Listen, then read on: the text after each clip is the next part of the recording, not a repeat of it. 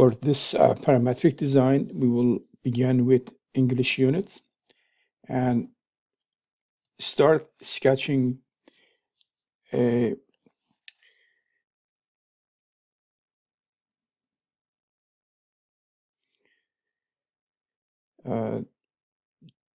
using the line tool on the XY plane. You're going to create this sketch as shows on the handout sheet.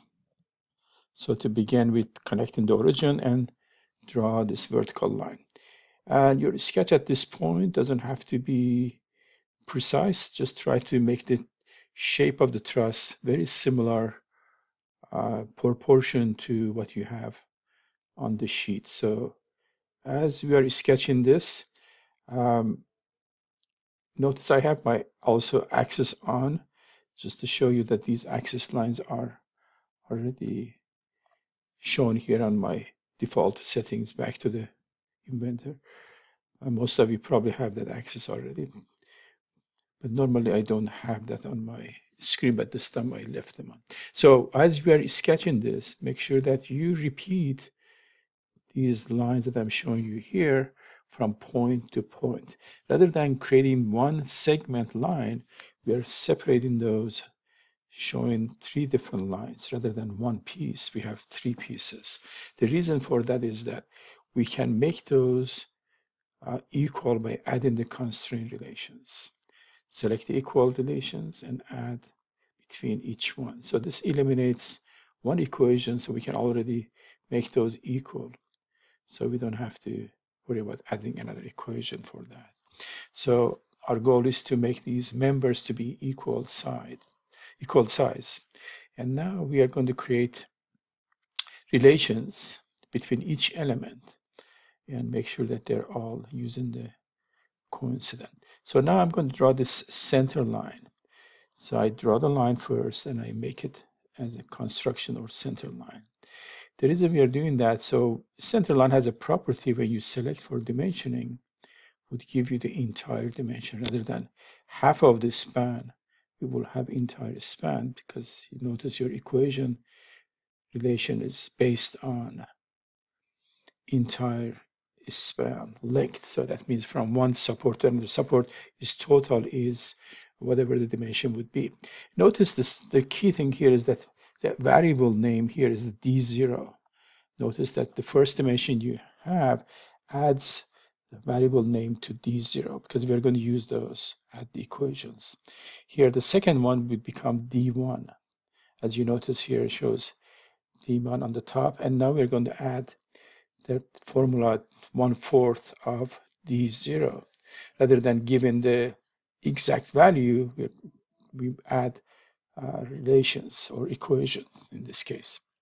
So I noticed that there's a fx before the function's symbol, before that number 1.5. If we decided 6, 1/4 of 6 is 1.5, as you see here, does calculate. The same thing, we're going to apply the next member, the vertical member, is going to be 3/4 of D1. 3/4 of D1, as you notice here, we have that also calculated for us. And the last one, we're going to add the same equation is given there as 2/3 of D1. So remember that equation was saying that 1/4 of the span, and then this one says 2/3 of rise. This is rise, the maximum height. So now adding those, well, they become depends on this one. So the relationship between this one, the rise, is depends on span. And as the span changes, that would change as well. So our goal here is to maintain the same shape, same type of the truss as we change the span. So rather than creating so many different versions of this same type of this truss, we have one drawing which is adapts to every span length that design requires. So before you finish this, make sure that everything is constrained and then use the mirror tool. As you notice, there's one dimension missing. That's for center line. It's not that critical. If you want to eliminate that, you can add dimension to it. So right now we are making sure that all members are selected except the middle one for the mirror tool, because you don't want to duplicate this middle line. So select everything. There's one more here. This should be also, okay, not that one. We should not repeat that one, but we should repeat one more on that line here. So that's something we could do. The mirror line is defined, and now we can apply. So that saves you a lot of time. If you do half of them constrained, the other half would be exactly mirror image of that. Now we can finish this by going to add in one dimension to that one too, if you want to. That's an option.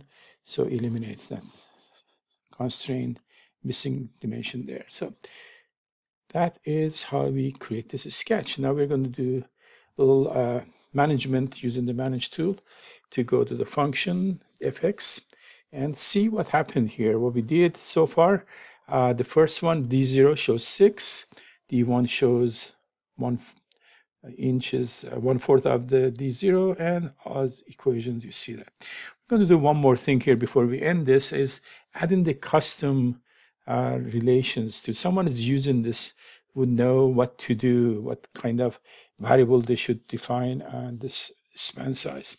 So we give some variable here, define that, like in programming that you have done before, maybe in any programming class, you have to define what exactly span is. So span, if you just type that word span, this program would not understand unless you say, okay, span is a text and also is equal to L. What is L? You have to define that also. And you're going to say that there's add numeric value for L and saying that that would be equal to, again, that's the units. You can select default units as inches. We just leave them that inch right now. We don't have to change that. And also we will say L is equal in numerical value would be, right now shows 1 by default. We can change them to any number that we like 6, for example, in this case. Also, you may want to add something on the 0. Instead of being 6, you'd say that was L. So now that is defined what the span is, and we can, instead of everywhere that you see D0, you can type L. So the program would recognize L because we have predefined them, L being span. So now, as you notice that this one also is a little fx before that 6. I cannot change anything on this one. I have to go to function parameter and fx parameter and then change those values. I can say 12. As you notice that the shape stays the same. So its goal is to, when I open your assignment sheet that you have submitted, I'm going to add some different number than you have and check to see the behavior of this truss, if the shape maintains its original shape, and that means passes that test that we have done correctly. Otherwise, you will lose some of these connections, or this size and shapes are not going to be proportional if they are not quite right. So that's how we will create this sketch. And also don't forget to save on the sketch mode, and of course you have to finish the sketch before you save, and then submit this as it is. That concludes our assignment for this Truss project.